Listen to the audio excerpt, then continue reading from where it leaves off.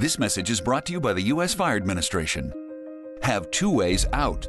When fire strikes, deadly smoke can fill your home within minutes.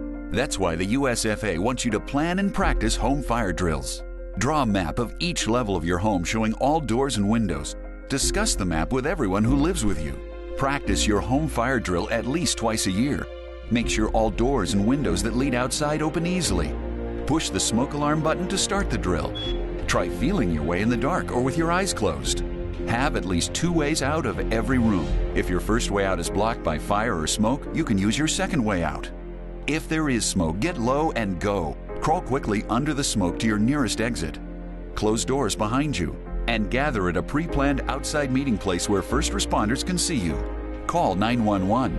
Remember, get out and stay out. Never go back inside for people, pets, or things. Learn more at www.usfa.fema.gov.